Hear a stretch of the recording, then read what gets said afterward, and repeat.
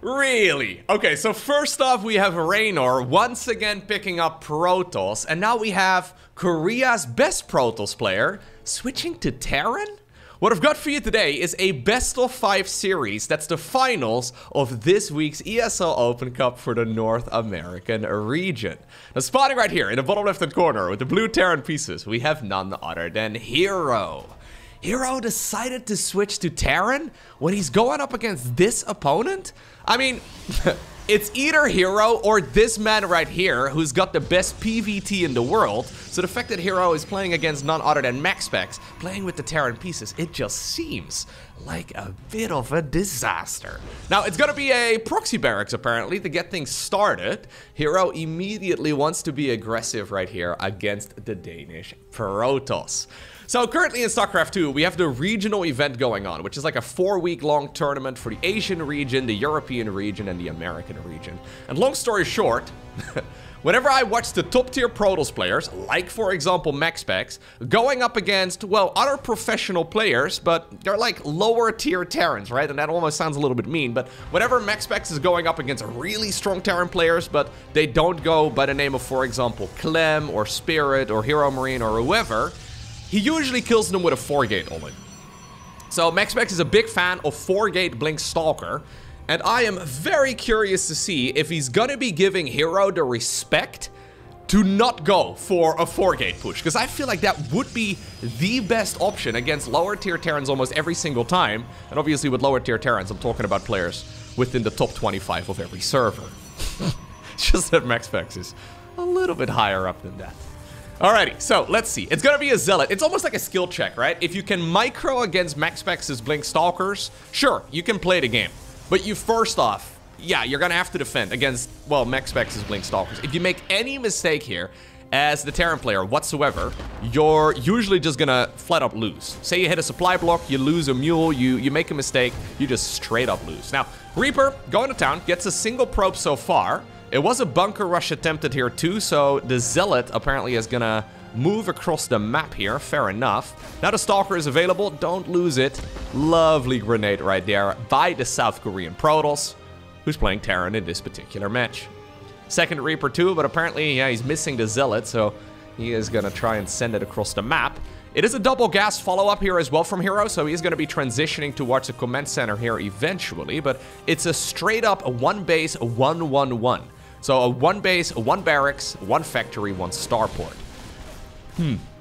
Did he just kill an SCV with the probe? Okay. That's not ideal. Zealot might be in a little bit of trouble. The problem is, right, whenever you go for a proxy barracks, the add-on production at home has to be done by the factory and the starport. Nice, a little bit of dodging right there in the tall grass. These are line of sight blockers, but anyways, what I'm getting at is that this factory is now, well, forced to fly all the way back home, which is gonna take about a minute.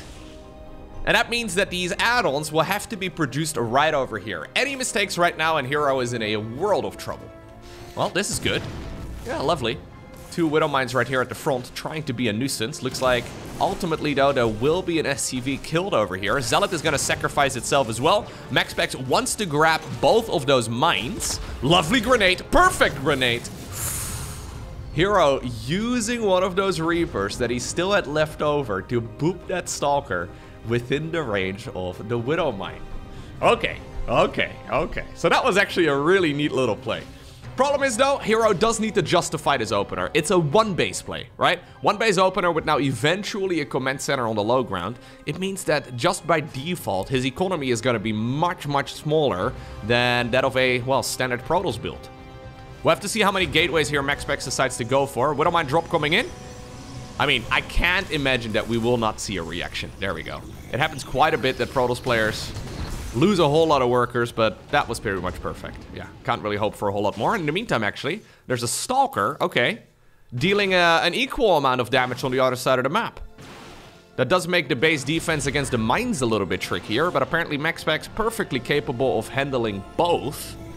And you can see that his APM is not bad whatsoever. Okay. So, ooh, he just added another gate. That makes a grand total of 4 gateways. So this will ultimately be A 4-gate push right here by MaxPax. I think he's looking at herO's build. Originally, when he lost those Stalkers, I don't think the plan was to go into Blink, well, all-ins anymore. Obviously, you can still make a 3rd Nexus off of the back of this too, but now that he's done a bunch of damage on the other side of the map, and now that the Widowmine has not really achieved that much. Okay. We have Blink. Yeah, perfect. Yeah, now that the Widowmines haven't really achieved all too much, I think it's a perfect opportunity here for MaxPax to go and test the waters on the other side of the map. Prism is available. We do have 2 siege tanks. This is not the time to go across the map, herO. This is probably the worst time to go across the map. I mean, you can give it a try. Unless you assume this is like a 2-gate opener.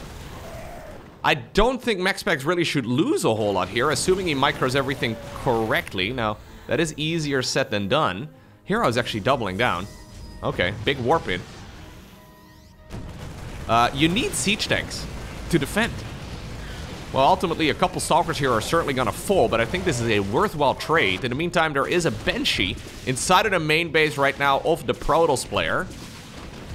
Apparently, this is giving an opportunity as well for that medevac to go back home. The one that was, well, previously dropping those mines.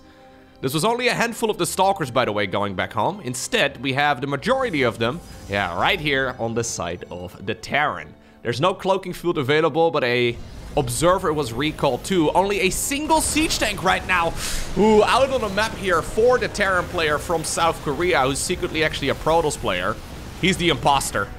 I saw him vent. I saw it happen, okay? There's a single bunker right now, but not even really that many Marines. Plus, I don't think MaxPax really cares about the bunker. He is very likely, there you go, to go into the main base. We do have reactors coming up here on both the tech lab, or sorry, on both the starport as well as the factory, but honestly, I think he needs more tanks. This is so much damage. Ultimately, the Widow Mines, or sorry, the War Prism, it does end up getting sniped. But there are no Widow Mines. There is no real splash damage available here for herO. And even though it looks like he will eventually be able to He's eventually deflecting all of these Stalkers, but the problem is this is already so much damage. 24 SCVs. On the back of this, by the way, we do have a 3rd Nexus, so this is no longer even an all-in. Prism is being remade, and problem is, even after killing the Prism, the aggression is still ongoing. It looks like, yeah, we may have had an all-army hotkey as well on that Banshee, because at this point, herO no longer has it available. Just like that, GG is called MaxPax. Not in the cleanest of fashions, but he does obtain the victory here in game number 1. Alrighty, game number 2. Oh, we find ourselves on post-youth. herO apparently has switched back to Protoss. I don't think it's a bad choice. Yeah, I think switching back to Protoss is certainly not a bad idea. I mean, his Terran looked pretty solid, don't get me wrong. He certainly did throw a couple of curveballs there, but ultimately, yeah, everybody's got a plan until they get smashed in the face, right? That's an original quote from MaxPax, I'm pretty sure. They get smashed in the face, of course, with Blink Stalkers. Yeah, 4-gate Blink Stalker push. Very, very strong. Wasn't the cleanest option, though, right? I mean, if he wouldn't have lost those Stalkers, for example, to the Widow Mines earlier, I think that, well, that build from MaxPax would have hit significantly harder. Imagine if with the original bunch of Stalkers, there were 2 more, right? Like, that would have been basically impossible to hold for herO, so him making that transition so quickly into that mass bio. I think he got a little thrown off when he counted the amount of gateways on the other side of the map, because MaxPax added on another gate there in the end. And I think herO may have had a bit of a misread when he first, well, got on his opponent's side of the map. Anyways, now it's time for a PvP. I kind of feel like that parent who's I sliced up the broccoli real thin, and I'm hiding it, you know? I'm trying to spoon-feed you some mirror matchups lately. I'm trying to sneak it into my videos. Unintentionally, for what it's worth. The same thing happened in that herO series, where at some point, we did have some Zerg versus Zerg going on too, even though originally that was supposed to be a Protoss versus Zerg, but he decided to make that switch. Apparently, I'm not also, even though the mirror matchups in StarCraft 2 aren't very popular. Yeah, I'm trying to spoon-feed you some PvP. It's actually been ages since I last uploaded a PvP, and honestly, I consider these two right here to be the #1 and #2 Protosses in the world, so it should be a really good game. herO's decided to go and proxy one pylon. Now, one thing you have to know about PvP is that proxying a pylon basically means nothing. It means absolutely nothing. It's very tricky to figure out whether or not it's going to be an aggressive push. All right, in this particular instance, it will be. Or if it's just the opponent trying to hide. This is a very, well, I'm going to call it curious positioning here on that structure. No way. It seems so incredibly obvious. And yet MaxPax, taking the long way home to try and scout for proxies, does not scout the proxy that is in the most obvious location ever. Yeah, problem is, you can count pylons in your opponent's main base when you go in with your scouting probe, but very frequently does the scouting probe of the opponent drop down a pylon in the middle of nowhere, and just to try and, okay, throw you off. At this point, MaxPax does just simply send the adept across, and, well, he does spot that there is indeed a robo facility coming up. Already, though, it was a Stargate decision right here by MaxPax. This is not a double gate opener right here for MaxPax, by the way. It's a single gate start into a very quick Stargate. This is something that MaxPax loves doing. He's been doing this for years. The other top-tier Protosses don't seem to be as big a fan of the single gate expanse, but this is MaxPax pulling it off, and him scouting the robo facility is actually super good because it allows him to go into that Stargate production. As long as the Stargate is able to produce Void Rays, he should be able to shut down the Immortals with relative ease. The main problem, I guess, here for our Protoss player in red right now is the fact that he doesn't have multiple gateways. So he simply doesn't have a whole load of stuff. There is still that scouting worker, by the way, in the bottom right-hand corner. We're going to have to keep an eye out on it. But problem here for herO is that he's very committed. He's fully walled in the main base. He did not take an expansion whatsoever. And at this point, economically speaking, much like in game number 1 of this series, MaxPax is going to start outgrowing the opponent. Secondary pylon coming up to make sure that the Stargate can't be unpowered. We have a shield battery here, shield battery over there. Battery overcharges are going to be available across the board.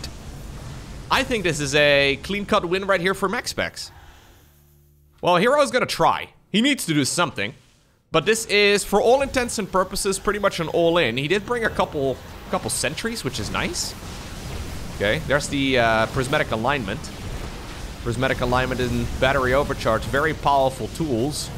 A third Void Ray is, by the way, going to pop here in just a moment. Nice pickup control here by herO, but ultimately, he's getting pretty much no value out of that proxy robo facility at all. Those Immortals, I mean, it's alive. It's got one confirmed kill, but he's only made a single one. It's now going to be an observer after the prism. This is that rock, paper, scissors aspect of PvP, you know, where, yeah, sometimes you go Stargate and your opponent goes Robo. You can just make Void Rays because there's no unit in the Robo facility that shoots up. It's a little unfortunate here for herO. It's a cute attempt, but I think it's falling flat on its face.